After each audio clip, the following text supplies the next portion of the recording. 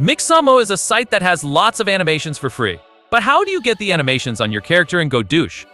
First, go to mixamo.com and create an account. Once you have an account created, go to the Characters tab and either find a character you like, or a character that has roughly the same shape and size as a character you have that you want to put Mixamo animations on. Once you have selected the character, go back to the Animations tab and search for T-Pose. Click Download and leave all the default settings.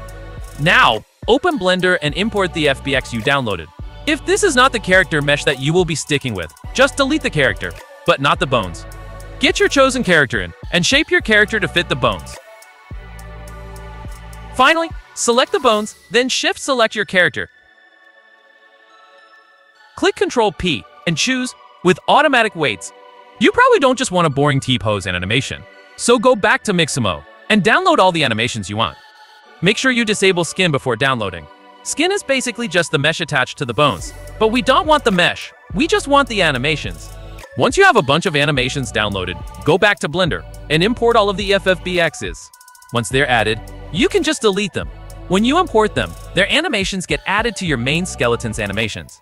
Now you can just export as GLTF, put it somewhere in your Godot projects files, and now you're all done.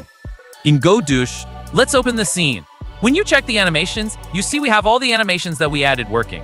If you want to add more animations in the future, just download them from Mixamo, import them into your character's blend file, delete them, then export your character to Godot again.